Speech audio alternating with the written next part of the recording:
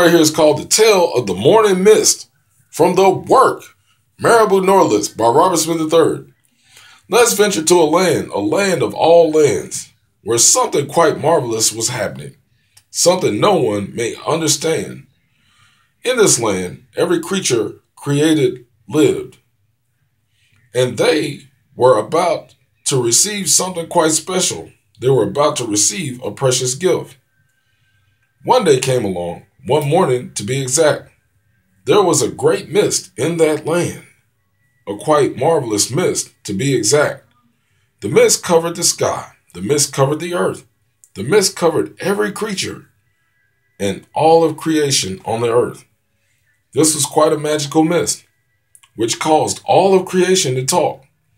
And it was marvelous when all of creation began to talk. And then it happened. The sky became lit up with rainbows, and the earth became green, also decked out with rainbows.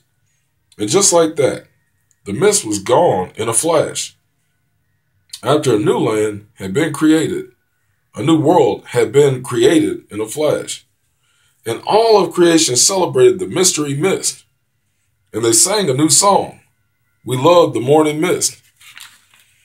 Praise the morning mist that came along, making a new world for us to live in.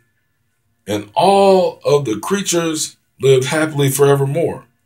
And this is the tale of the morning mist, a story told forevermore. The story right there is called The Tale of the Morning Mist from the work Marabou Norlis by Robert Smith III.